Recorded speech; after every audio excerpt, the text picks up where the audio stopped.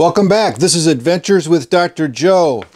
Today we're going to assemble this, the enclosure for the Prusa XL. This was designed by Voxel 3D and I downloaded this from Printables. Let's take a look at the parts I've already printed on my 3D printer, my Prusa XL. So you can see all these parts. There's the top, these side rails, these pieces. These pieces were a challenge to print.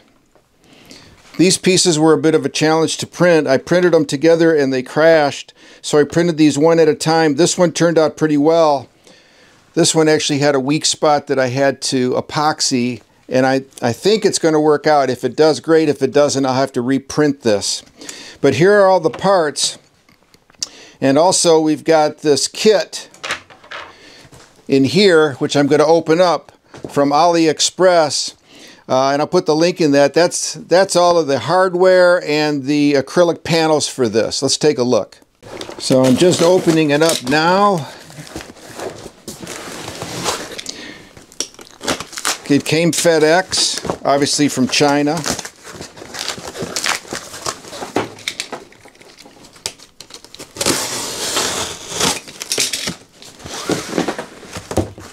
It's well packaged, well protected. Bunch of foam pieces here. Here's the acrylic sheeting, and then in this packet is the hardware. I'll open this up.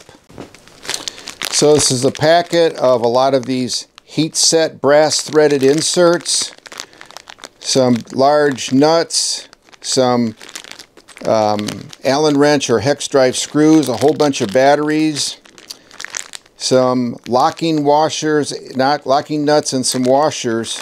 So let's first start putting the heat set inserts into the proper places. They're described very well on this build sheet. You can see the circles. We're going to put a heat set insert in each one of these spots on all these parts. By the way, there are 8 of these polycarbonate sheets, all precisely cut and drilled to allow this to be assembled. I felt very comfortable in ordering this kit from AliExpress because I previously built an unoriginal Prusa dry box, which I've got a video on, using a kit as well from AliExpress, and it was great. It was absolutely perfect, and it turned out really well. Consider watching that video on my channel. Each of these parts is well labeled. The first letter is for edge, bottom, or center. The next is for back or front. The next is for left or right. This is the revision number, and this arrow shows its orientation, arrow up.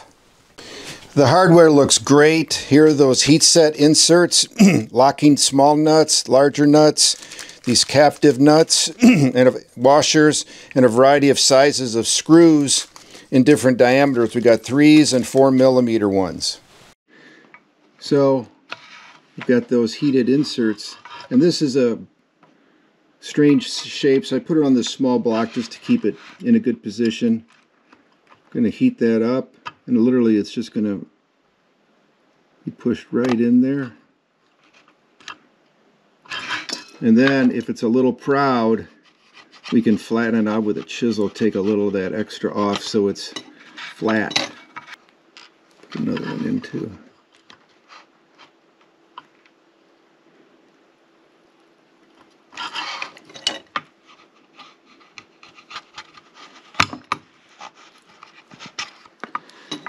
Okay, let's keep moving. Okay, so we're putting in these brass heat set inserts. This piece I'm holding up on one edge. Trying to get that lined up. There it goes. Just put those in nicely and flatten it out. So we don't want any extra material on here getting in our way. This is where the acrylic panels are going to be, and we don't want them to be proud. That's good. So you can see we've got a few of those in there. This is a piece that's going to hold one plexiglass piece and another, so I'm holding it up on this edge, which is the correct orientation.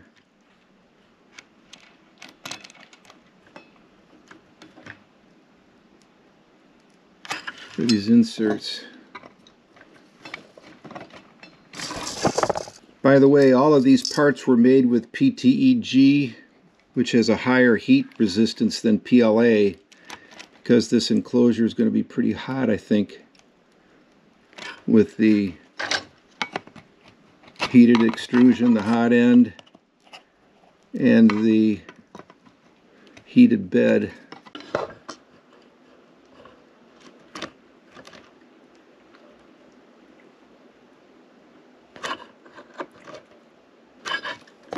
And then just flattening it out. All right, so we've done the top assembly, which is this. Very ungainly, only connected by 3 screws. It has no strength. All of the strength of this enclosure is basically given by the plexiglass sheet. So at this point, very flimsy, just be really careful. Now we're going to move on to step 2 to add EFL and EFR. I'm going to add these to this frame and they go here. Again, these screws go into this slot, come out this hole, and get screwed into this heat insert. So these bars are going to be like this. This is the appearance now after step 2. These bars have been added. Again, incredibly flimsy. So now we're going to add the EBL and EBR, which go back here. Okay, here we've got step 3 done. These parts have an arrow listed right here. So that's how we know that one goes up. And this one, that one goes up. So now we have the frame completed through step number 3.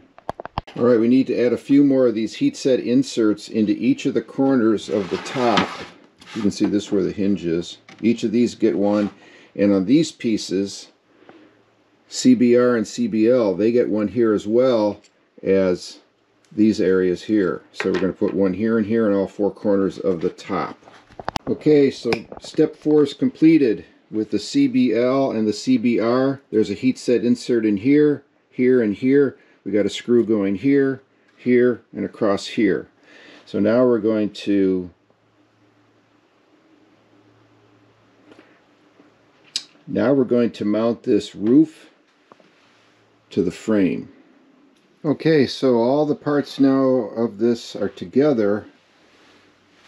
These were a bit of a challenge to get these 4. So we had these 2 to get, and these 2, but it turned out okay. And now we're going to flip it over. Takes time, take your time, be slow. It's a little bit tenuous at this point. So here it is. Now it's time to put on some plexiglass sheets, which is going to give it the true strength. So we'll put the side panels on first. Once you unwrap the plexiglass acrylic sheets, the polycarbonate sheets, they're all labeled, which is quite fantastic. I'm surprised to see that.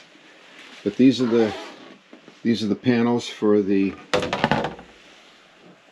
side panel. We're going to take the film off that's on each side and put this in, and this will be the first step to getting a structurally sound project. Right now it's very wobbly. Be careful not to break anything.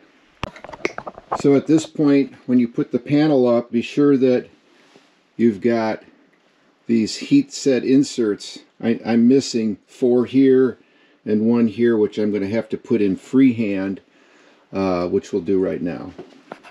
To help with assembly, I put a couple posts here so I can push against this, and these are lining up incredibly well.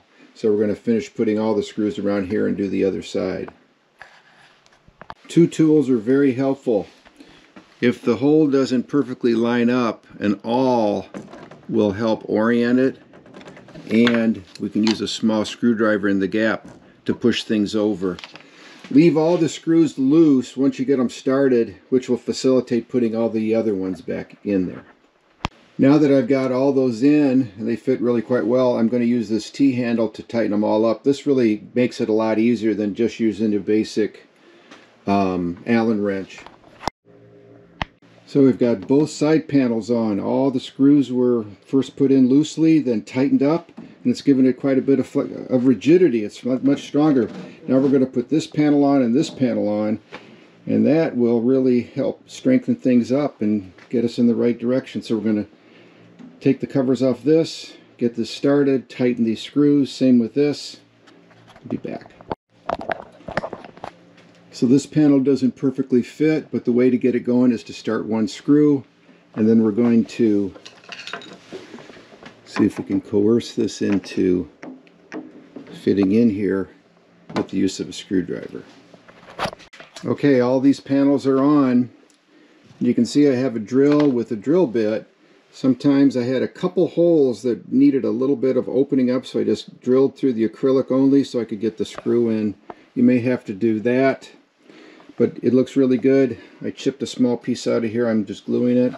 But now we've got a really structurally strong enclosure. I'm excited about that. Time to move on to the next step. The next step is to glue these rare earth magnets 8 by 20 millimeters into these openings on both sides. We're going to use super glue for that. They have a very nice fit. Okay, now to assemble the bottom section. For step 1, we need to have the SPMs mounting to the frame. So these are these pieces, SPM, and we're going to take off that orange strip that we have already to mount that here, but we need heat inserts here so we can attach the polycarbonate frame here, and then these pieces will fit in the front. And again, we need more of those heat inserts here, so we're going to put those in right now. One unfortunate thing is that the holes in the FCB, R, and the L are oval.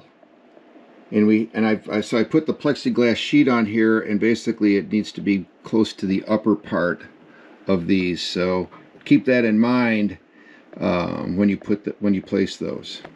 It's interesting that my kit did not have enough of these brass heat set inserts, so I had already purchased a bag of 100 of these 3mm ones. So fortunately I've got some, but it looks like it was about 6 short. So on the printer, we need, for this next step, for the SPM assembly and the FCB assembly, we need to take these fill strips off as well as these, because then we're going to mount these pieces here with 4mm, 8mm long screws and T-bolts, and then the heat set inserts on the outside to accept the polycarbonate frame. So we'll take these off and put this in. So to allow these 4mm screws to go through these holes, I had to drill them out with a 4mm bit because they were a little bit tight. Just to illustrate, these are the T-nuts. They're going to go into the slot, and then when you turn them, they're going to lock in place and hold everything secure. I put the T-nuts on the screws, got them lined up, and just cranked them into place, and they automatically turned and locked it in. So there's my first